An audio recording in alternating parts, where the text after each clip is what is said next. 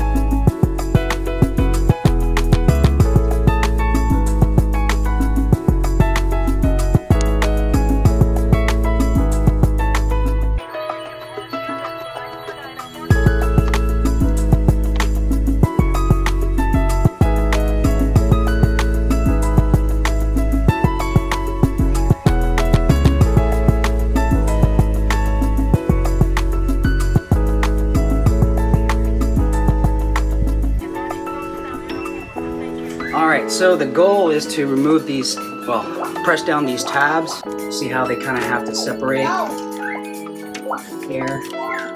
It's kind of weird. The goal is to separate this so you can pull out the chrome. So you can see I separated.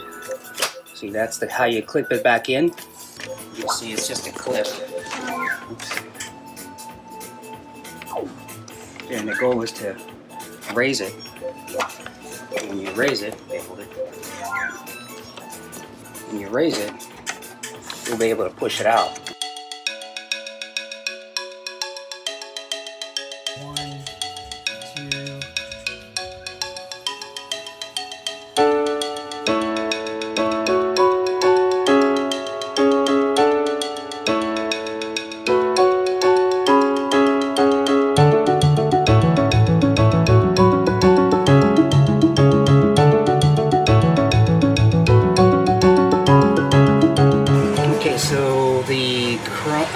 Chrome trim is out and the black trim is in, so just go in the back, make sure everything is back where it should be and the clips are in place.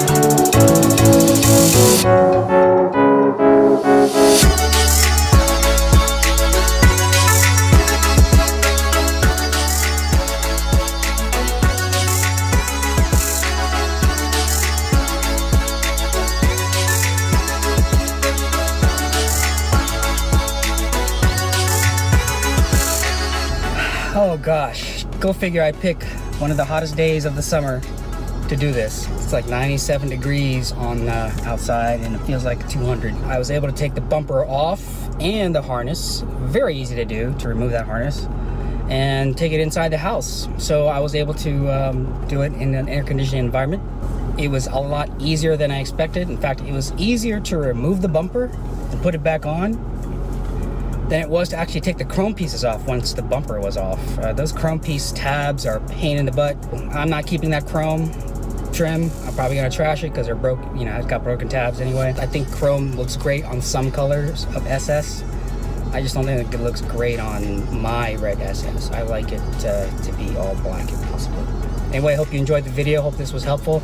If you have any questions or comments, leave them below. Don't forget to like, share, and subscribe, and we will see you next time.